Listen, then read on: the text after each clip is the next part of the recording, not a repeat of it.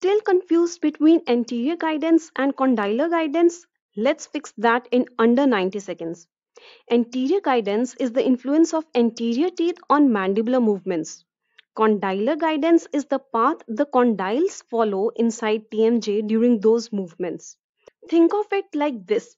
Anterior guidance is the anterior determinant and we can modify it through restorations. Condylar guidance is the posterior determinant which is set by TMJ anatomy and cannot be changed.